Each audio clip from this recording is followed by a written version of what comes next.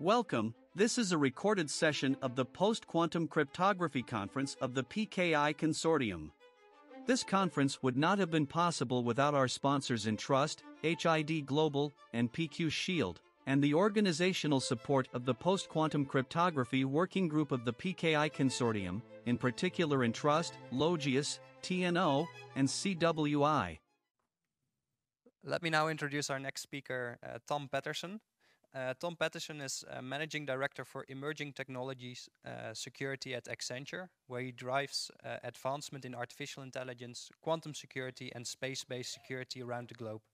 His expertise in security stems from 3 decades of experience across all facets of security, for instance, advising the FBI, Secret Service, and the White House on security issues. Today he will talk about moving towards a quantum security maturity index. Thank you very much. Welcome, Tom, to the stage. Always fun to follow Dustin. There will not be a math test at the end of my talk, but it is really nice to be here at this particular group. Listening to many of the sessions so far, I've realized this is a very tuned-in group that have thought about this a lot. The majority of the world that run the businesses, run the governments of the world, are not as far along as many of you are when you start to think about post-quantum security and what you should be doing. So to that end, we've put together a program called the Quantum Security Maturity Index that we're going around. I'm spending a lot of time going around the world trying to expose this concept to people because I think it helps solve a problem where we are now, at the very early stages of a multi-decade-long process. It's important for the people to know. And you know, you've heard a lot of these talks. Many of them have the same message, which is start now. You know, in every one of these meetings, it's like, okay, it's really complicated, really complicated, really complicated. Start now. Okay, that's good, but then they come back and, well, what should we do? And what does that really mean? So we've put together a program at Accenture. We work with one of the largest, if not the largest, security provider in the world. And so we've adopted this. We've been working with post-quantum security in our labs for about 7 years. And we have a lot of different kinds of clients around the world, whether they're banking or governments or manufacturing or space. There's a lot of parts of the world that really are interested in knowing what to do and getting started. So I'm going to talk to you a little bit, not about what you've heard all day and what you already know, but I'm going to talk to you about mostly this program that we have around the maturity index. But let's just level set and get going. So, you know, from a board perspective, a member of a board of directors around the world, they look at this headline that's going to be coming at some point in their careers in the front of the Wall Street Journal or the FT that says, adversary country X can break your encryption, therefore you're out of luck. Shut it down. So that's what they're calling Q-Day. And then they turn around and they ask their CEO, who asks their CIO, who asks their CISO, what are we doing about it? And it's the same questions over and over again. Is it real? Is it sci-fi? Does it really matter? How much will it cost? When can we have the answer? Who do we buy the gizmo from to protect us? Same questions. You know, smart people all over the world. But they do get the fact that this is a thing now. What we try and talk to them about is what you guys know, is it's just math. You know, the way we do public key encryption, and I see a few gray beards, not as many, but a few gray beards have been around for a long time. You know, I remember when PKI came out and we were going to bring it in, and it was transformational. This concept of a public shared key was going to be able to do it. And people made up giant numbers that'll last 1 trillion years or 1 billion years or something. But the one that was most commonly used was this encryption scheme will last 1,000 lifetimes. And so I can't tell you when Q-Day is going to come. Nobody can reliably. But I can tell you we measure that now in years, not thousands of lifetimes.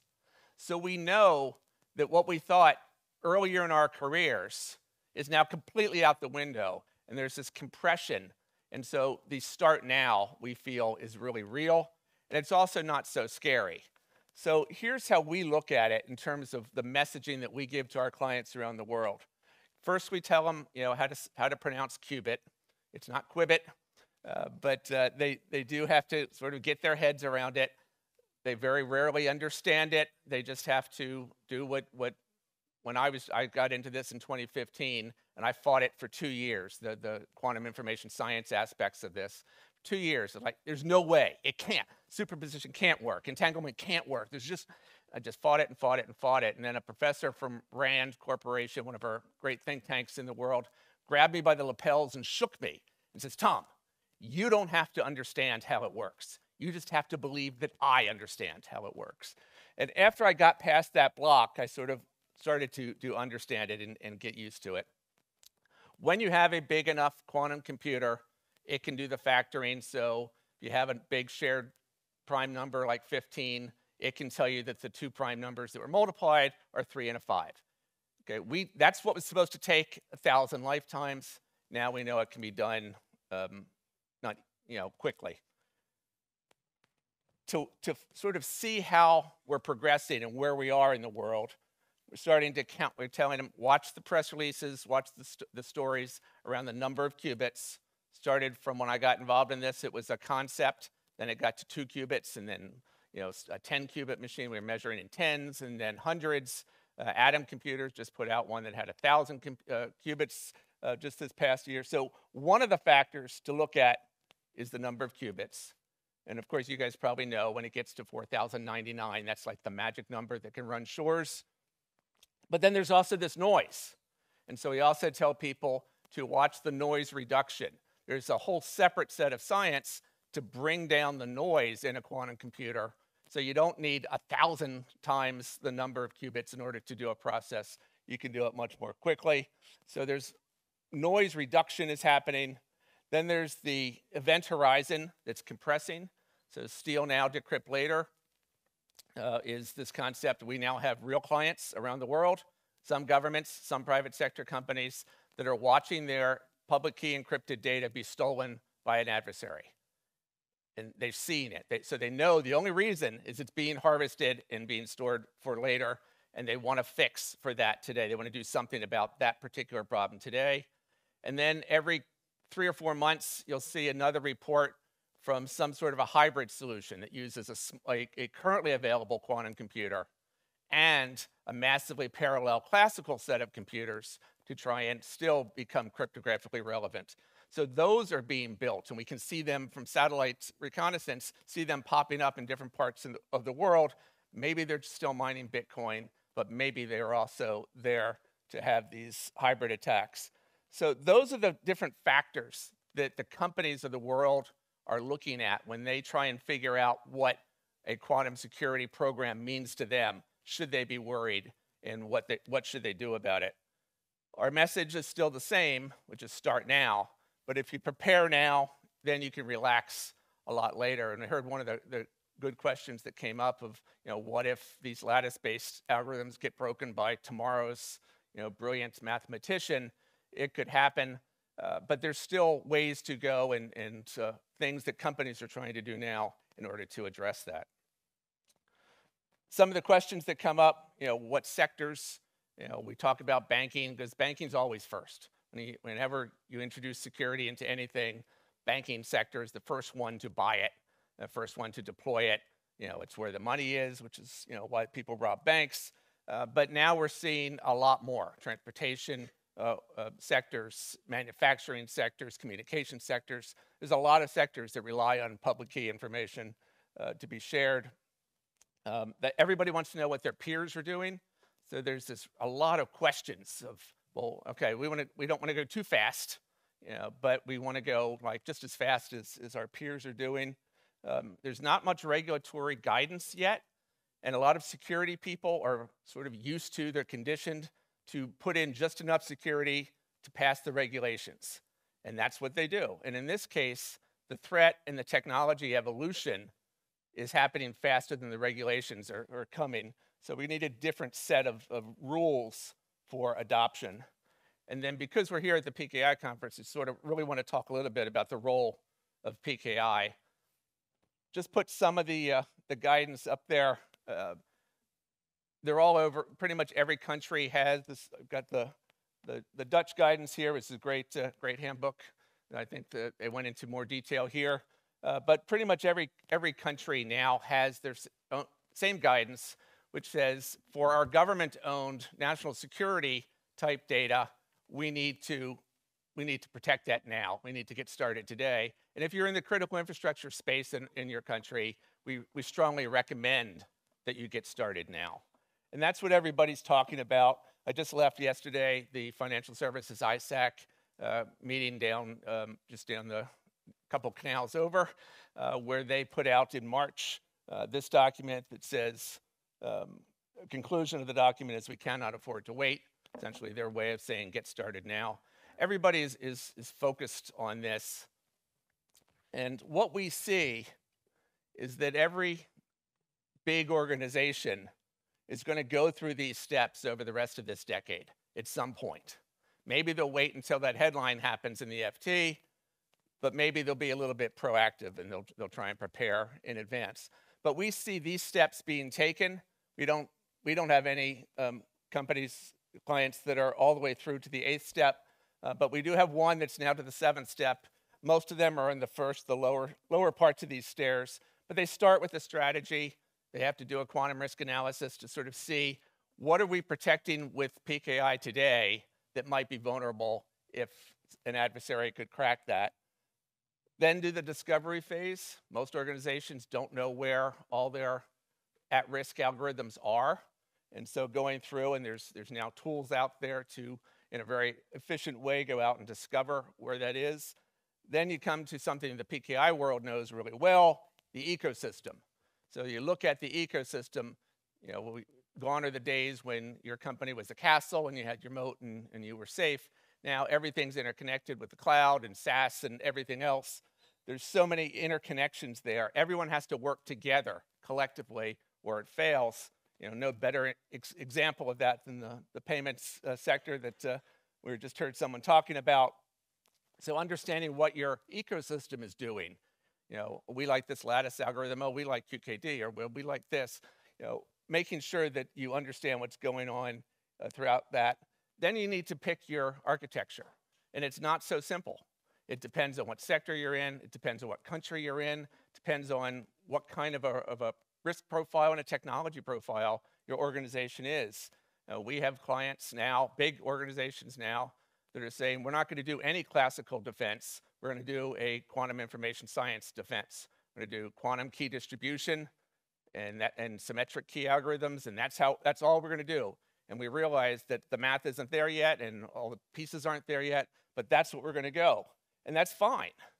But if you're going to work with other people, you want to make sure that that ecosystem is set. So figuring out what your architecture is, then figuring out how to test it. We ended up building a big quantum test environment so that we can simulate each of our clients' infrastructures and then bring in the different HSMs and put up the different algorithms and just sort of see what works together. Turns out a lot of the hype doesn't work, isn't trustworthy. A lot of the instances, well-meaning instances of we've coded up our version of Kyber and somebody else has coded up their version of Kyber, but they don't work together in real world. So we see a lot of these efforts going on well before the trials. What we're trying to do is come up with a organized way so that organizations, leaders around the world can look and say, where are we? How mature are we? Are we at level 0? Are we at level 8? Are we at level 2? And who knows about CMMI, works with CMMI? CMMI I thought was great. It was a way that boards of directors, board members, could look at security, which they generally don't understand, and say, oh, we're at CMMI level 2. Our peers and advisors say we should be at level 3. If we give you $5 million in 2 years, can you get us to CMMI level 3? They don't know what it means. They just know that that's what they want. So I'm trying to sort of drive the process so that there's a set of standardized definitions about adoption and maturity as we go through. Because PKI is so robust in its current state, you can't just tinker with it. And this is where you guys know know this, but this is how we talk to clients. We talk about how it is highly sophisticated and highly integral to their operations today. And just changing over, from one HSM to another, from one piece to another, one certificate to another certificate, that's not the answer. That's not how it's going to work.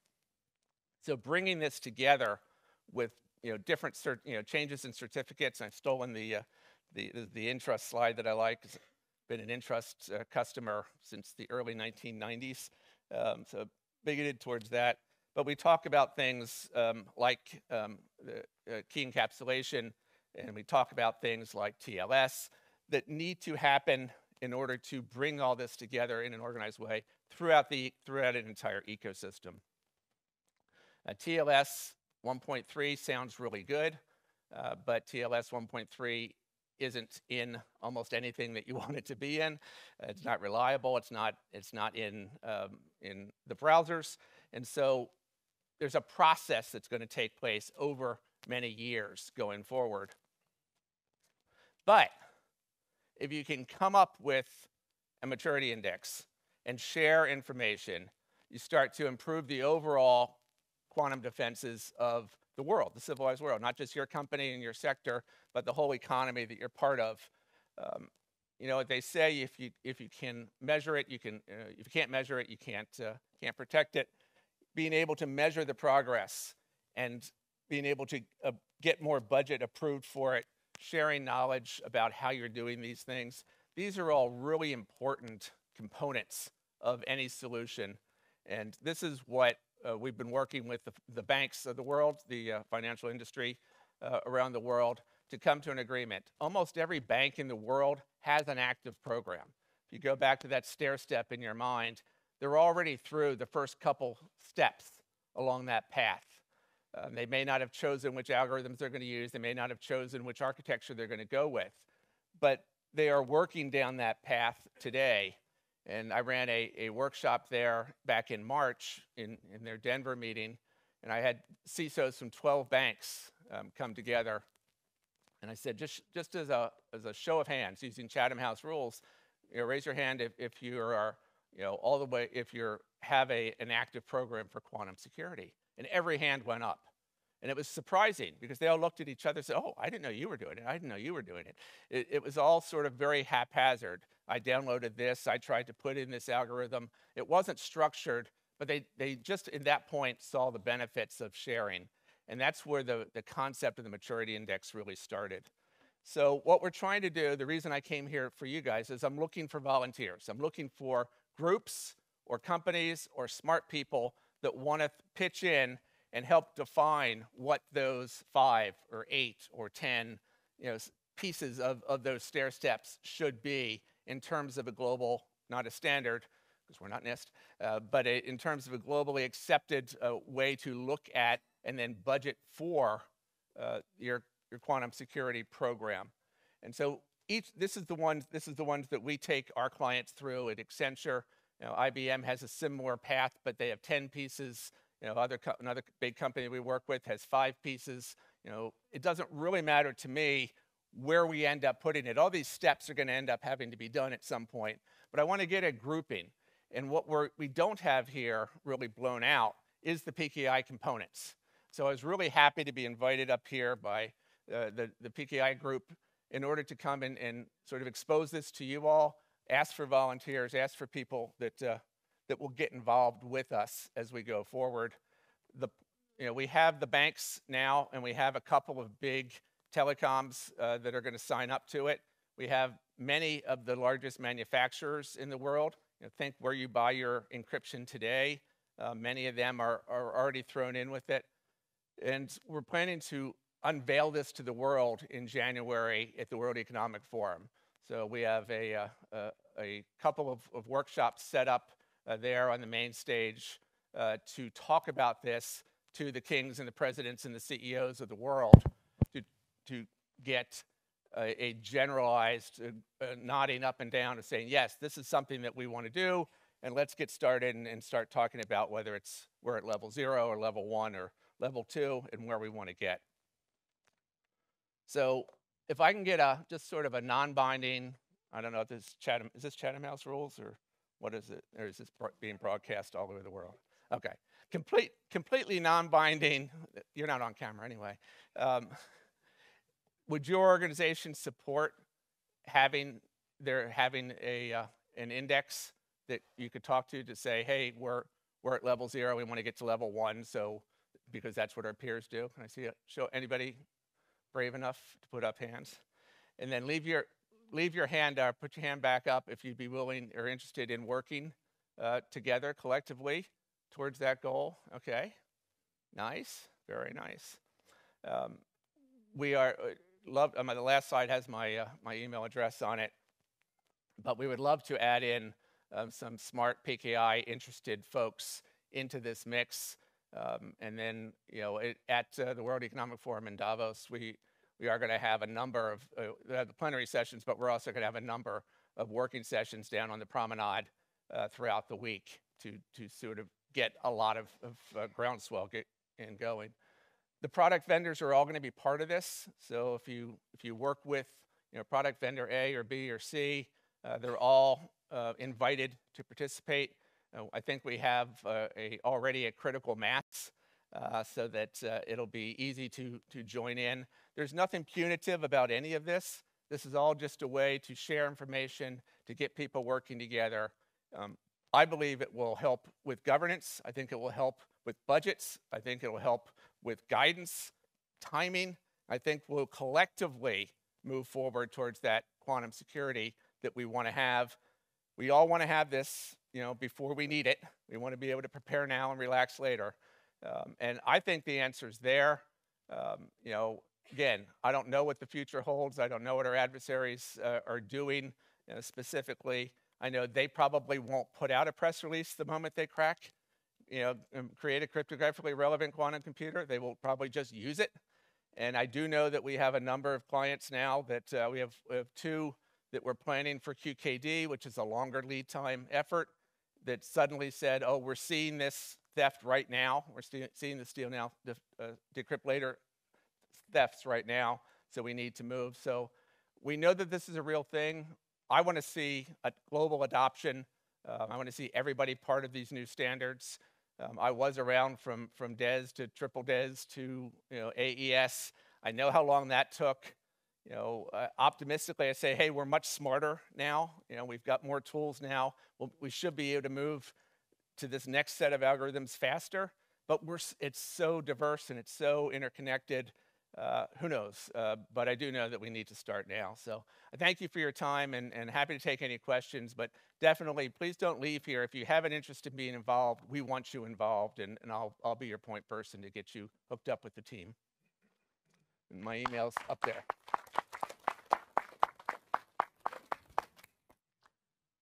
Thank you very much. Save some time for questions. Do we have any questions? Yes, there was already one question from our online audience. Okay. Could you elaborate a bit more on the tools that your clients are using in the asset and inventory management and discovery? Yeah, so I guess maybe I should be hesitant to pick a favorite or anything, but there are tools in different categories. So we have a group of clients that say, we already have scanning tools. We don't need to buy anything else. So they use their basic Tanium or whatever they currently have, and they scan their networks. That generally finds about 50% of all the crypto that's relevant in this case. And then they come back and they go, okay, well, maybe do you have a tool for this or that? So the second category are specialized scanning tools that go through, specifically look for these ones that are at risk. They can find a lot of the rest, but they don't do a great job at the post-processing. They don't put it all together, so you tend to get reams of reports that are difficult and time-consuming to deal with. The third area that we like the best has the full amount of scanning capability, but it has artificial intelligence back-end post-processing. So once you've done our stage 1, our strategy always includes a quantum risk analysis to go on top of your existing risk analysis. That gets fed into the AI so that when it finds some algorithms that are over here that are at risk, it looks at what they're being used for in the network and gives you a much more actionable plan. So that's sort of the crown jewel of the technology that's out there, and there's several companies that do that. So those are the three categories of scanning tools that our clients are using today. Okay, thank you. So there's already quite a fairly advanced scanning tools available. There are. So if you go back to this, so there are at least a dozen companies that make scanning tools specifically for quantum encryption detection.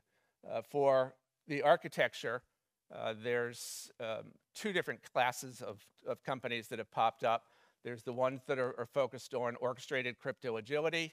That's the concept of being able to answer the other guy's question earlier. What if lattice gets broken? Crypto agility is the ability to rotate your algorithms. It's kind of like we rotate our keys today. So you can put that in now with some degree of assurance that even if something new comes along later, you don't have to blow everything back up in your infrastructure again. It'll just adapt to that.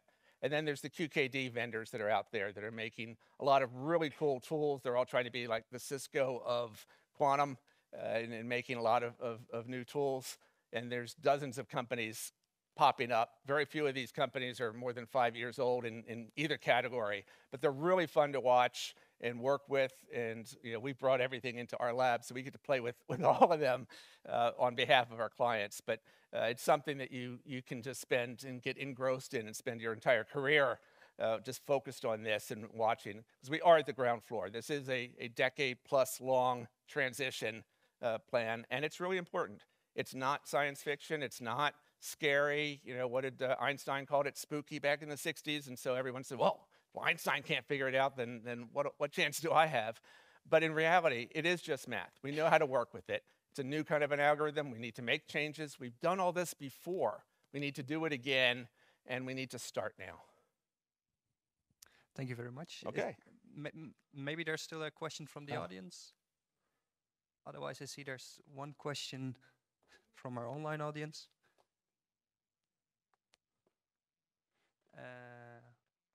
So did I understand you correctly that you recommended 2 or more tools? I guess this is still about the scanning tools. Yeah, when I'm not on camera, someone wants to send me an email, I'm happy to discuss tool selection. Okay, then you're free to reach out to Tom Patterson at Patterson. Accenture.com. Please join me in thanking Tom again. And thank you all. In today's complex, fast-paced world, you need a partner who can help secure your digital transformation so you can drive your business forward confidently. Someone who can fine-tune and integrate the secure technologies that enable mobile identities, digital payments, and a hybrid workforce. You need a partner who will have your back so you can stay focused on the road ahead and accelerate your organization's growth. Entrust, securing a world in motion.